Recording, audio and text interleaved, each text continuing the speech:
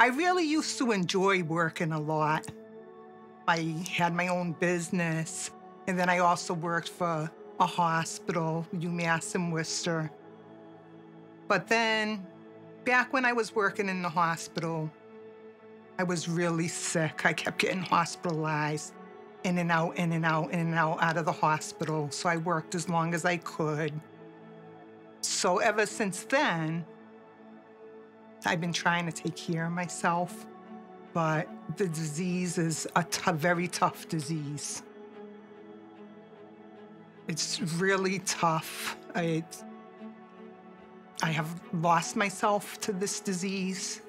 It's like I'm actually living, but I'm not really living. It's like I'm just existing. I'm not living the life that I would like to live. I'm living just trying to breathe, trying to get my breath, fighting for my breath.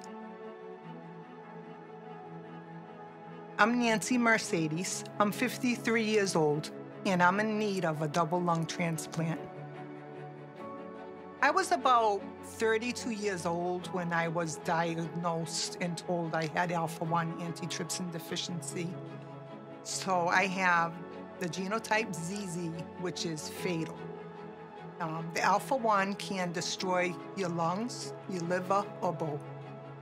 So it has destroyed about 75% of my lungs. So I'm at about 24% lung function. A double lung transplant is a very serious surgery.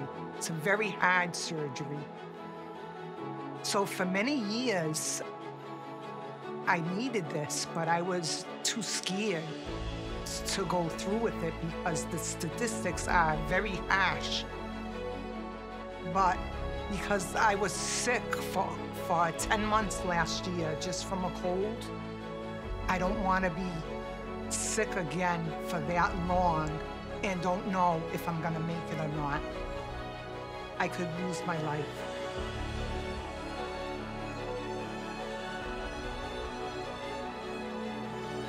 When I wake up in the morning, usually right away, I have to do my nebulizer because I am so short of breath. So that takes me at least 10 minutes to do the nebulizer. Then I'm doing all my prescription meds. I'm on maybe 15 medicines a day, and I've been on this many since I've been like 32.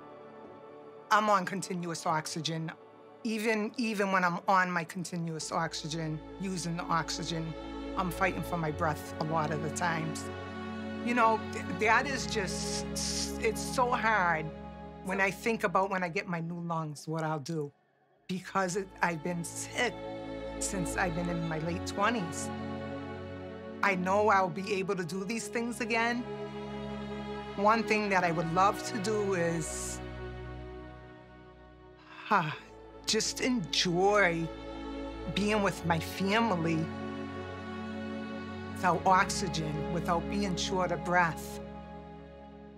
I would really like to get my new lungs by 3 months, so that way I could enjoy this upcoming summer. I would really love to go to the beach this summer and just walk on the beach with no oxygen, being able to breathe good. So that's why I'm hoping